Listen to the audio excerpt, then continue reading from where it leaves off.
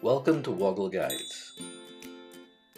In this guide, I'll explain how you can quickly add a document header in Google Docs.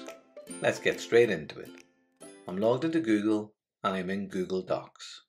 Adding and formatting a header in Google Docs is quick to do, but can be tricky if you've not done it before. I'll begin by opening an existing document.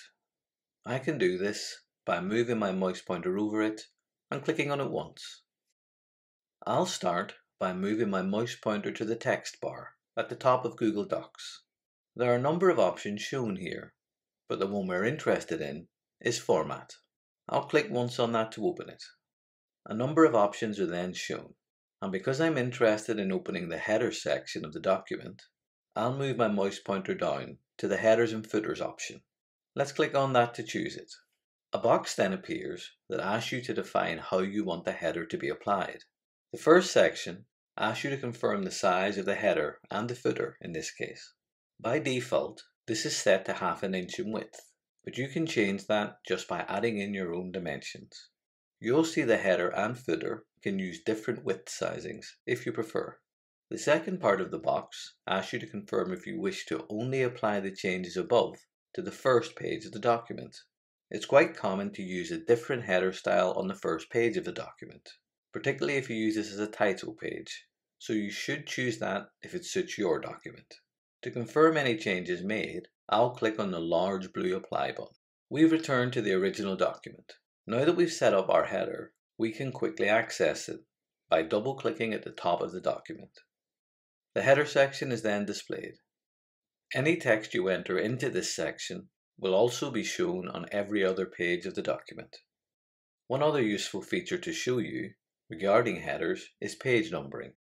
You can access this by clicking on the blue Options link on the right of the page. A number of options are shown, but we'll choose page numbers. A small window is then opened that asks you to confirm how you want your page numbers to be displayed. You can choose to add it to either the header or footer of each page, and if you prefer, you can either start page numbering on the first page of the document, or, as is more common, choose not to show numbering on a first or title page. You can do this by unclicking this option in the dialog box.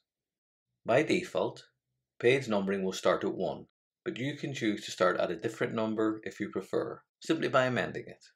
To confirm those changes, I'll click on the large blue Apply button. You'll see a page number has now been added, but it's shown next to the text I entered, which doesn't look very good. To fix that, all I need to do is click to the left of the page number, and I'll use the Tab key to move that to the right.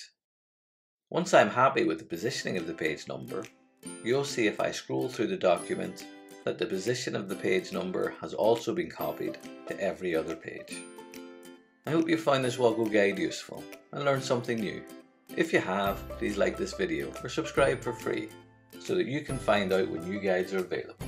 Thanks for watching, and do look after yourself until next time.